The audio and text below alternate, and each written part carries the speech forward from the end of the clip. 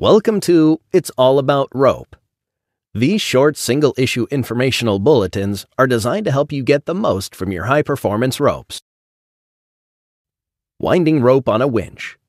For the best performance from your high-performance synthetic fiber ropes in winching applications, it is important to understand the proper technique for winding the rope onto the winch drum.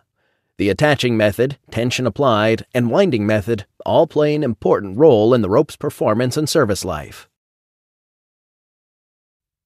Samson recommends the following when installing rope on a winch drum. Attaching and tensioning.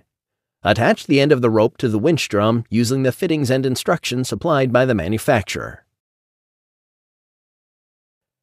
Installation for split drum winches. When determining the length of rope to be installed, allow enough rope that when working, there is always a minimum of 8 wraps on the working side of the winch drum. This ensures that the connection point of the rope to the drum does not undergo a load. For single drum winches, when determining the length of rope to be installed, allow enough rope that, at full extension, there is always a minimum of 2 full layers of wraps on the winch drum. This ensures that the connection point of the rope to the drum does not undergo a load. When installing lines on a winch drum, always use proper tension.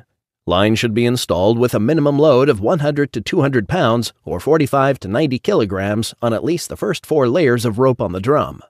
For new rope installations, install as many wraps as possible under the suggested tension. This will minimize wraps from diving down or bearing into lower layers.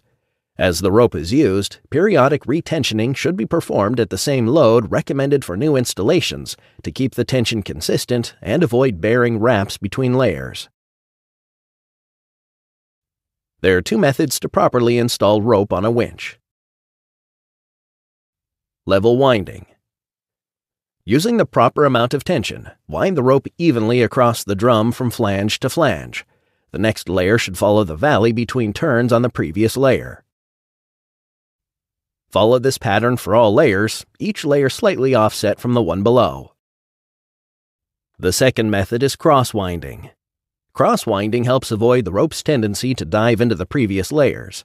Start with 2 layers level wound onto the drum using the proper tension.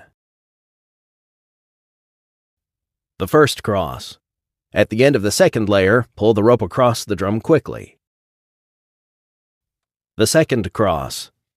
At the flange, allow the rope to wind 1 full turn, then pull the rope across the drum in the opposite direction from the first cross. The rope should cross near the middle of the drum. The cross acts as a barrier to the subsequent turns from bearing into the layers below. Level layers. After the cross, follow with 2 more layers of level winding, then perform another cross. This pattern is repeated until the length of rope is fully spooled onto the winch drum. Thank you for watching It's All About Rope. Samson has a library of technical resources that can be accessed at samsonrope.com.